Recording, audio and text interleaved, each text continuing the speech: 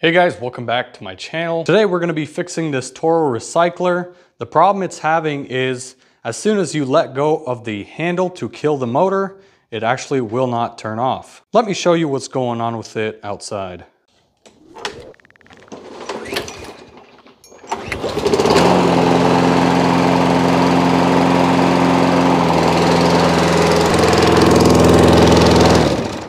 As you saw there, as soon as you let go of the handle to kill the motor, it would not turn off.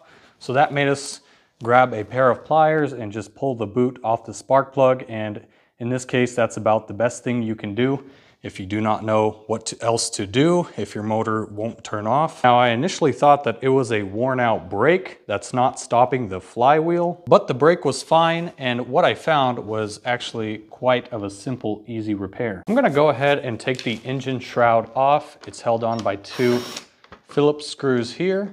And we're just gonna push it back. What I'm gonna do next is pull back on this handle a few times, and we're gonna go deep into that visual over there on the control bracket, and I'm gonna show you what's going on with it. Now, you would push this back in order to disengage the brake, so that way it's not rubbing on the flywheel when you're pulling the motor. If you look closely, as soon as I disengage that brake, as you can see the control tab there, the bracket control does not touch the switch stop. They are not making contact.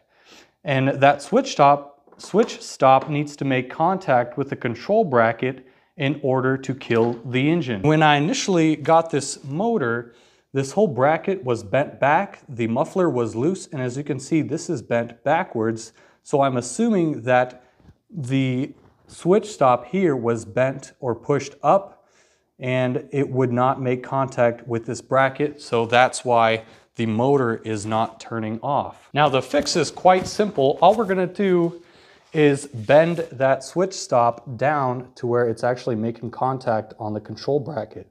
And as you can see, if you just push down just a little bit on it, it'll make contact with the control bracket, but we need to push it farther back.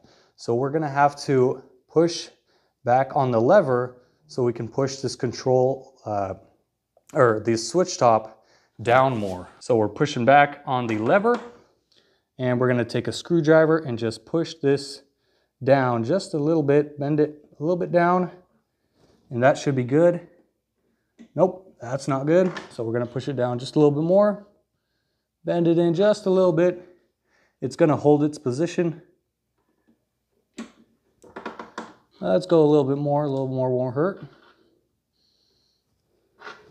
And now, as you can see, when we let go of the lever, it makes contact with that switch stop. So now we can put it back together and test it and see if it'll turn off. So we're just gonna go ahead and install the engine shroud back on.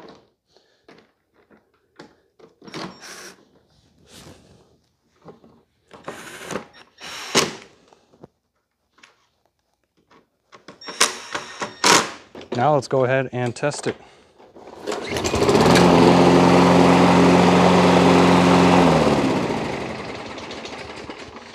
There we go. And I just want to mention one more thing. You can actually push this stop tab on the brake bracket control. You can push this stop tab up a little bit instead of bending the switch stop down.